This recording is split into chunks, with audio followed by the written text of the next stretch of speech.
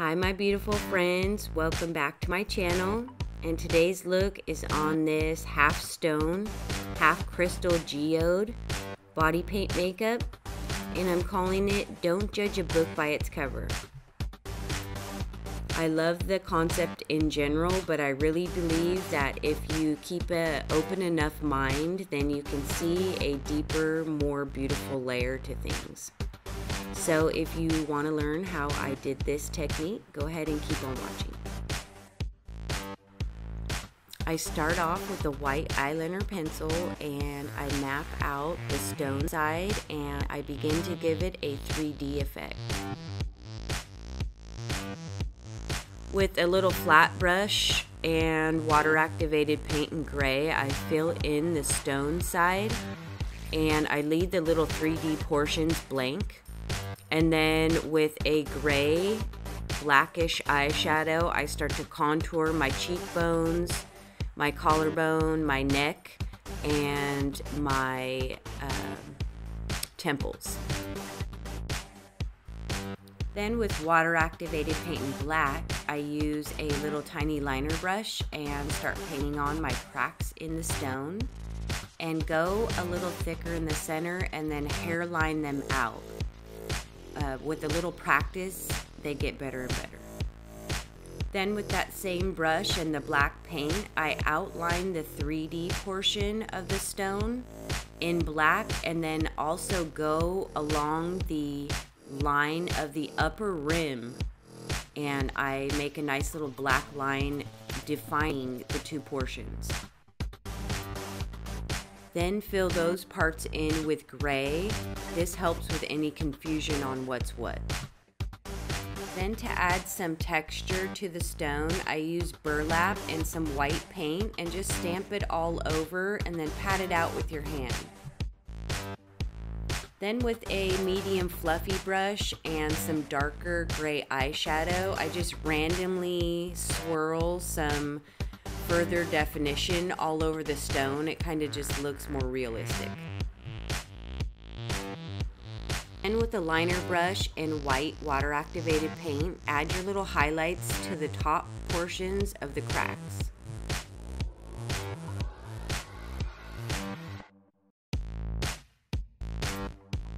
Then I take an angled brush and some black eyeshadow and I form a shadow up against the bottom portions of the crack, and I do this so the stone somewhat looks like it has motion.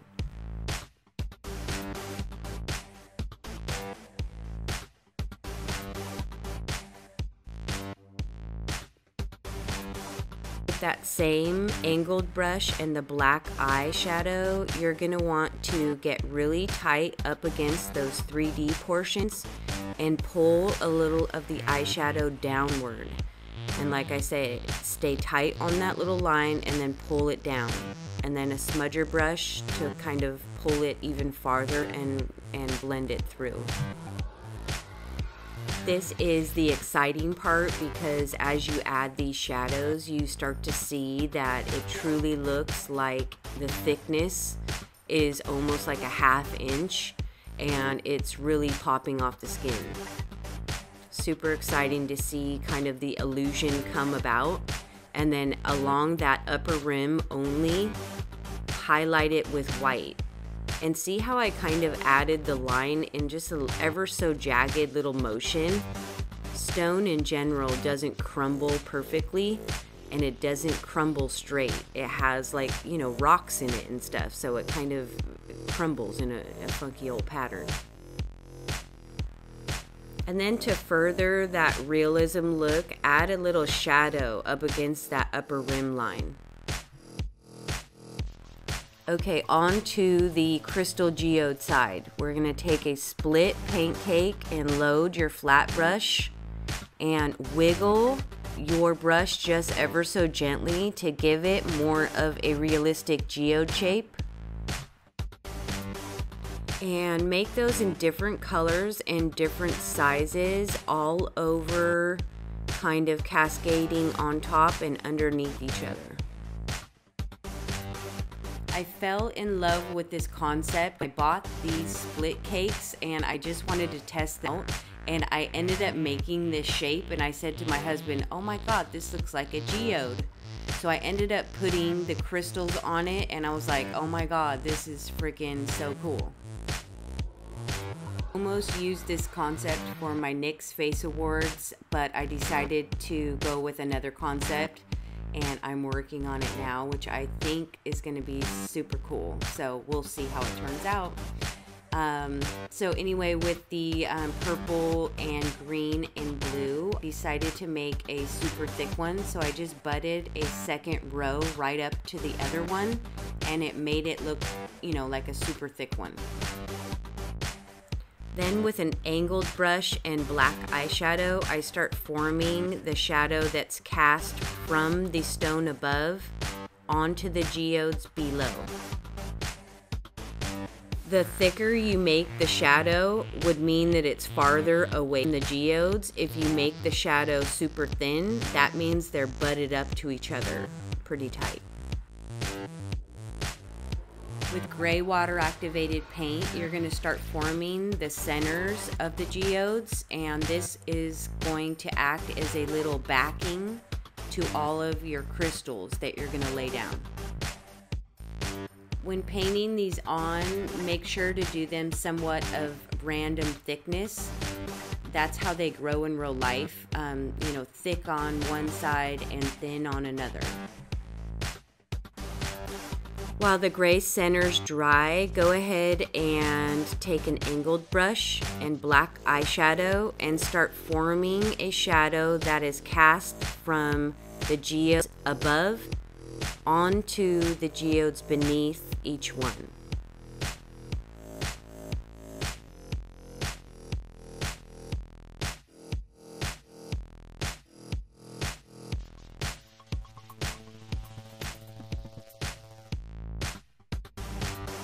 I also add a shadow in between the geode and the gray portion that I had just laid down. This just kind of will help define the crystal part. It'll make it stand out quite a bit.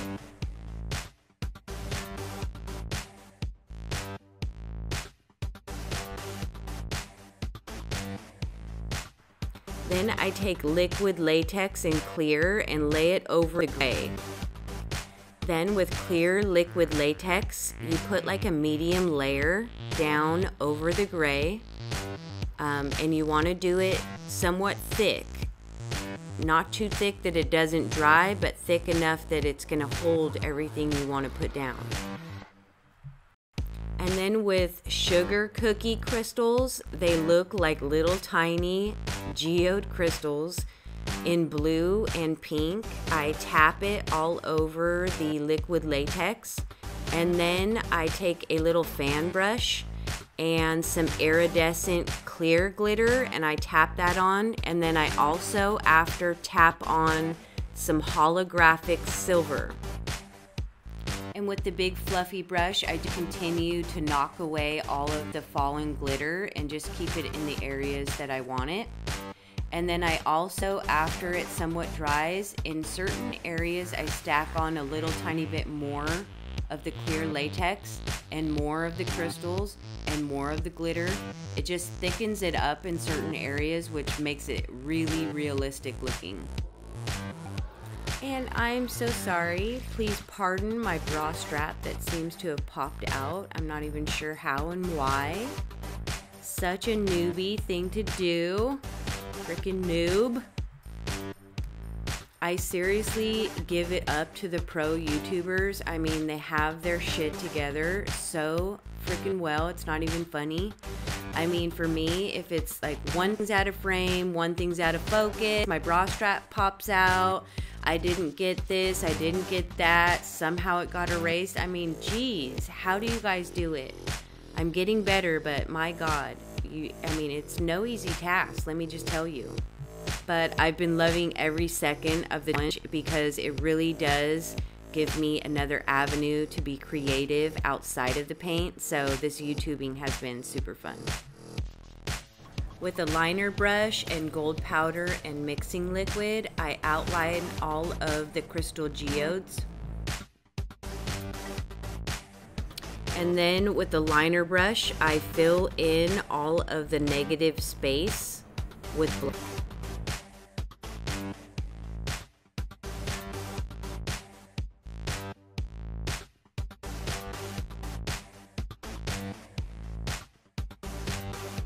And then to move on to the face, I use that same 3/4 of an inch brush, and I pick in my nose like a crazy lady.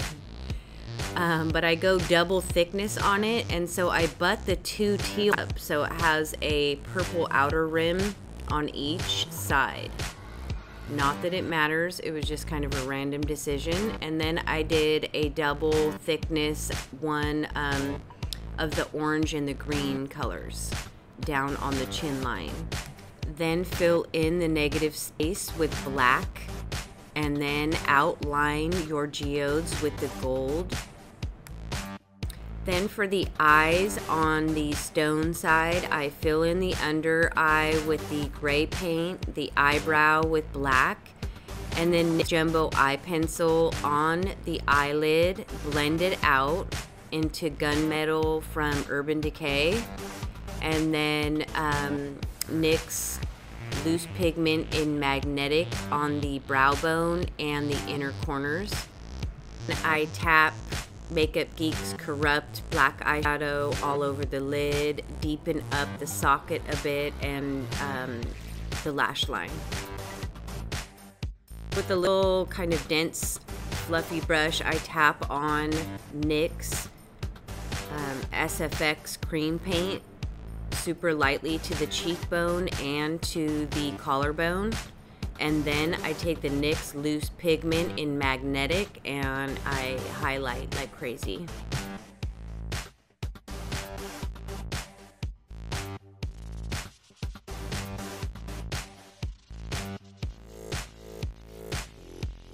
And then for the other eye on the crystal side, I just used the NYX Jumbo Eye Pencil in Black Bean in the center, kind of messy on the lid, and blended it out and did several layers of that, and then used NYX Peacock loose pigment, which is my favorite, and stacked it on the lid, above the lid, and around the lash line.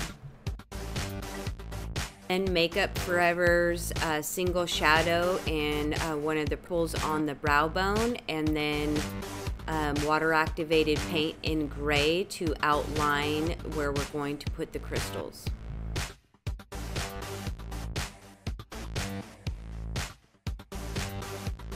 And for the lips on the stone side, I use NYX Stoned Fox. It's like a perfect name. And I put a little bit of Jeffree Star's Druglord in the center to highlight, which I freaking love that stuff. It makes any, and I'm talking any, lipstick look so pretty if you pat that little ombre in the center.